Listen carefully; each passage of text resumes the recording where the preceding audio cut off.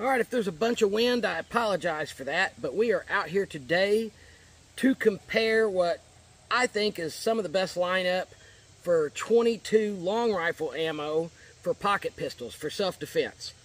And over here to my left, we have a truck door.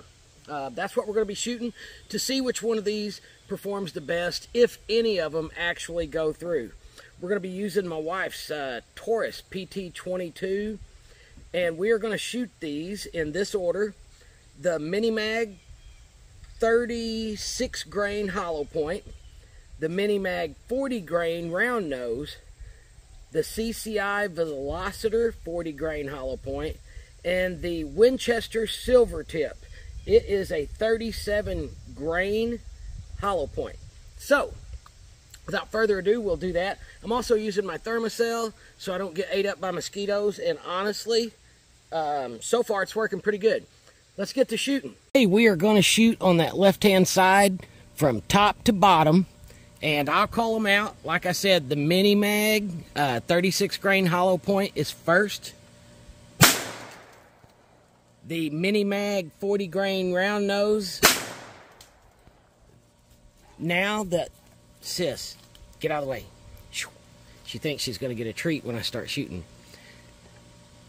Now the Velocitor. And now the Winchester silver tip. We're empty. Okay, each round perforated the outside of the door.